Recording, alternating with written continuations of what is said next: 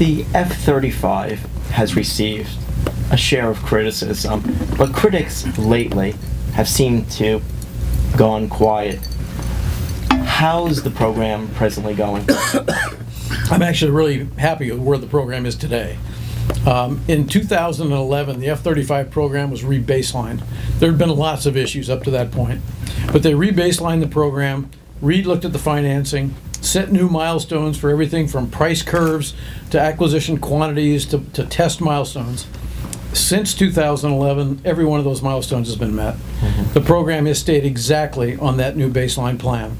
It's come down the cost curves. We know exactly what it costs to build the airplane. The cost is coming down 3 to 5% every year, each production lot steadily.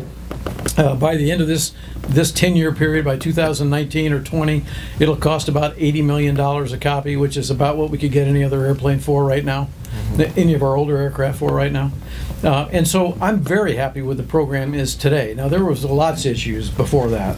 We are now at the point where we're reaping the benefits of that huge investment in the development cost. So walking away from it at this point financially wouldn't make any sense. And I'll tell you this, operationally, you cannot. The new aircraft that are being built by other countries, China and Russia in particular, that will come off the line in the next 3 to 5 years are better, they're more capable than the airplanes any of our services currently have in the U.S. And so if we do not buy this capability that keeps the capability metric in our favor, we are going to have a problem. I hope we're not fighting China or Russia anytime soon. We certainly don't want to, but they will export their top-end capability 3 to 5 years after they field it. Today, 53 countries around the world fly Russian or Chinese fighters, their top-end fighters, and by 2025 they will have exported those things, and we will end up facing their equipment somewhere. It's coming.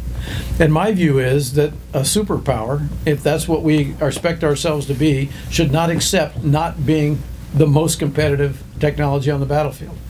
When people talk vaguely about risk you could accept by not having that, that risk is people. It's the young men and women that I am privileged to try and lead.